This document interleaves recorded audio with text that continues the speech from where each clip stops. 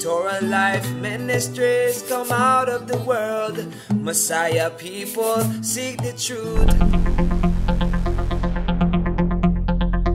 Hello everybody, it's Paul Neeson with Torah Life Ministries, and we are doing the Torah portion for next Shabbat, and we are up to the 16th reading, and it comes from Exodus 13:17 to 17:16. And we're going to start off right here in Exodus 13:17. It says, Pharaoh, where we left off, let the children of Israel go. Finally, after the plague, after the death of the firstborn, he saw they were all born. He said, just go, just get out of here. We can't have any more of these.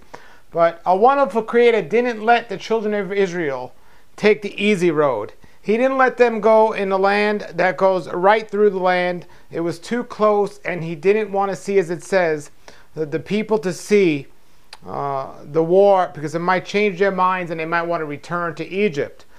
So what he did is he led the people in a roundabout way, and he took them through the desert by sea of Suf. That's what it says here.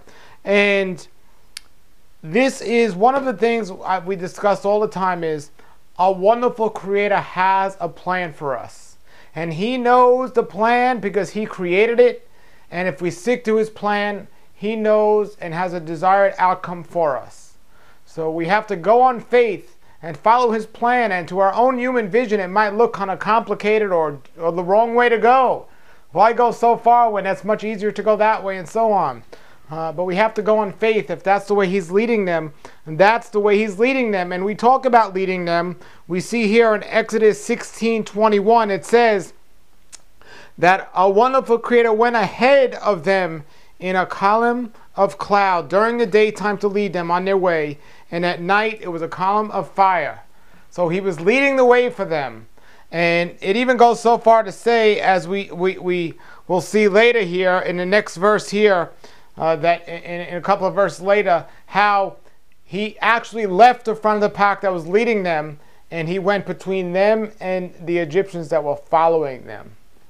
Amazing, amazing. And it's just, we continue reading this week. Another thing that was amazing. Now he's leading away, and he leads the way for us in these signs that he shows us, and we have to follow him. Regardless, we have to separate our own human thinking and with our heart follow him and saying, okay, that doesn't make sense to me. Okay, that doesn't bring pleasure to me. But you know what? That's the way he wants me to go. So I'm going to find joy and pleasure in obeying his ways, because I know I will be blessed for listening and obeying him. And he goes on to say here that he was going to harden the heart of Pharaoh again. And it says this in Exodus 14:4, that he would harden the heart of Pharaoh again, the Pharaoh of Egypt, the king of Egypt, that he would follow them again. But why? Because he wants to win glory for himself and the expense of Pharaoh and his army. All part of his master plan, folks. Well, there's a lot of wars and a lot of corruption going on in today's world, and things that might not necessarily seem fair to honest people. But take joy knowing that this is all happening according to his plan. Nothing can happen unless he allowed it. And he allows certain things to happen for a reason. And one of the major reasons is so he can show his glory at the expense of those wicked and disobedient people. We look here, it goes on, it's to say in Exodus 14:11, they said, was it because there weren't enough graves in Egypt that you brought us out to die in the desert? That was the beginning of the complaining once the children started leaving. And we'll see from now all the way throughout their trip, all throughout the desert, how the children of Israel kept complaining when things didn't look good to Moses. When things were good, they were happy, everything was great. But when things didn't look good, they didn't have faith. They didn't say that our wonderful Creator took us out here in the desert and we're going to trust and go in faith that he'll get us to the promised land like he said he would. No, they started to grumble and they started to complain. And many things like people today, a lot of the people today whose hearts aren't in the right place, even if they call themselves believers, and when everything's going good, everything's wonderful. But when something starts not to go good in their own, fleshly human eyesight, then they start to complain instead of praising. And this is one of the most important aspects. It's the emunah, having the faith, regardless how things might look, thanking always a wonderful Creator for making a plan and letting us be part of His plan and giving us His desired outcome. He promised us abundance in all wonderful things if we pay attention to His words and keep His commands. So it says here, was it that the people started to say to Moshe, was it because there weren't enough graves in Egypt that you brought us out to die in a desert? Why have you done this to us? Bring us out of Egypt. So they're saying to Moses, why did you bring us out? You see, first of all, there's their number one mistake. It wasn't Moses that brought him out. It was our Creator that brought him out. And they're complaining to Moses, why did you do this to us? And they go to him and they say, didn't we tell you when you were in Egypt to leave us alone? Which they did, because they had no faith. And now you're just going to bring us out here to die? It says we were much better off, being slaves than to die in the desert. But Moses was calm and cool and he said, stop being so fearful. Remain steady and you will see how a wonderful Creator is going to save you. And my advice to anyone out there that might be suffering from a disease, anyone out there that might be suffering from financial hardship, anyone out there that might be suffering, as long as you're keeping the guidelines and instructions that He's given us in the Torah, and you've accepted Messiah as who He says He is, my advice to you is the exact advice Moses gave those people when they were worried about dying. Stop being so fearful. Remain steady and you will see how He is going to save you. Then it goes on to say in Exodus 13:19, the angel of God who was going ahead of the camp of Israel moved away from them and went behind them. And this is what we spoke about earlier. And the column of a cloud moved away in front of them and stood behind them and stationed itself between the camp of Egypt and the camp of Israel. Now remember, this is when the people of Israel thought they were going to die in the desert. And here Moses says, stop being so fearful, remain steady and see what He's going to do. And you could actually see Him. Okay, He's not leading us anymore. What happened? Oh, well, He's behind us. He's separating us from the unclean. He's dividing us from the unholy. He's keeping His holy away from the unholy. So we could be safe, so we could be rescued. And that's what He does. It goes on to say here in Exodus 14:30 that Yahweh saved Israel from the Egyptians. He saved the obedient from the disobedient.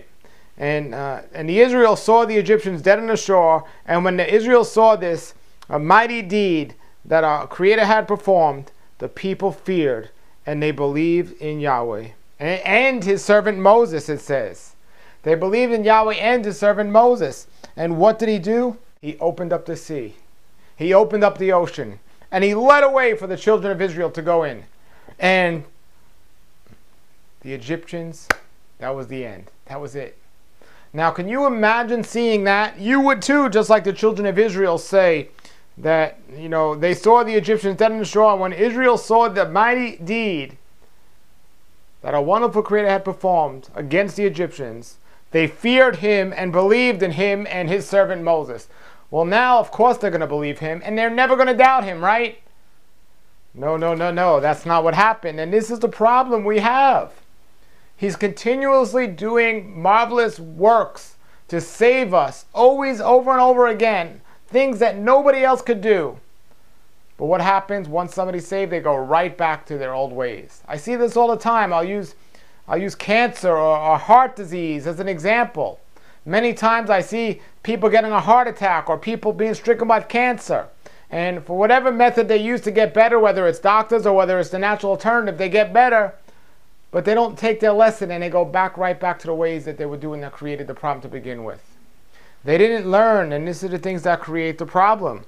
And you would think after seeing the sea part open and going through it, and then seeing the Egyptians not make it through there, and they're saved, they're out in the desert, you would think, now we're going to, and it even says that they feared Him and Moses, they were going to listen to Him, but you would think, okay, now we got it, now we're going to listen, but they still didn't listen.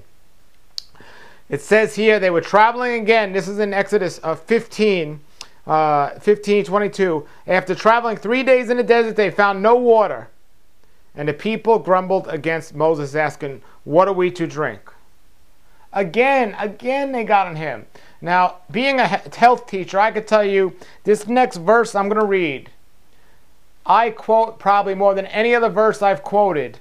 And there's a reason why. And also to keep in mind that this is probably one of the most important scriptures out there if you want to experience the wonderful blessing that comes along with being obedient to our Creator. But the opposite of blessing is a curse. You know, I have to blow the shofar and let people know if you're eating unhealthy, if you're overeating causing gluttony, if you're living a life against the guidelines and instructions that He gave us to live to direct our lives, you are putting yourself out there for something pretty bad to happen to you. Here's the verse, Exodus 15:26. It says, if you will diligently listen to the voice of our wonderful Creator and do what He considers right, pay attention to His mitzvahs, and observe His commands, He will not afflict you with the diseases He brought upon the Egyptians. He will not afflict you with the diseases that He brought upon the Egyptians.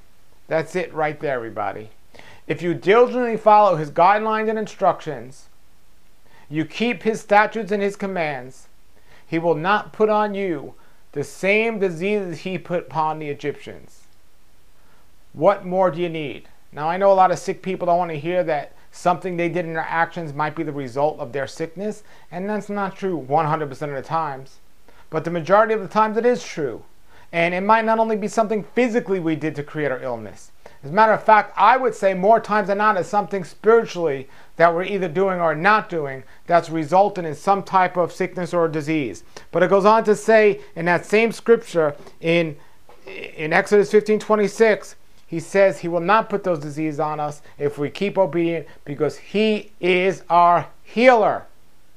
He heals. So not only can He help us avoid getting the diseases, but even if we're sick, He can heal us. And He does heal us. That's what He does. But again, the second month after leaving the land of Egypt, we see here in Exodus 16 again. It says in Exodus 16:2, there in the desert, the whole community of people of Israel grumbled against Moshe and Aaron. And they said, we wish that our wonderful Creator had used His own hand to kill us in Egypt. There we used to sit around the pots with the meat boiling, and we had as much food as we wanted.